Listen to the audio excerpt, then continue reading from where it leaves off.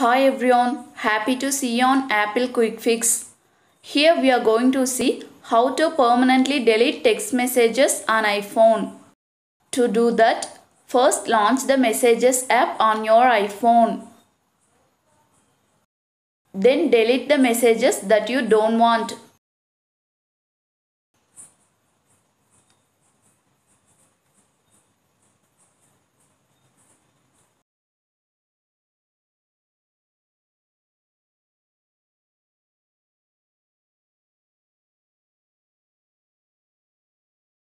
After that, tap Edit at the top left corner of the screen.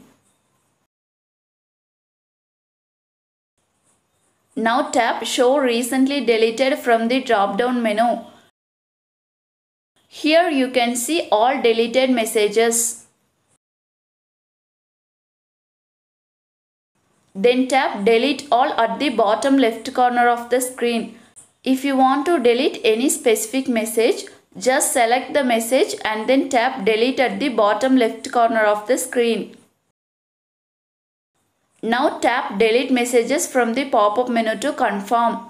This will permanently delete all messages from your iPhone. That's it.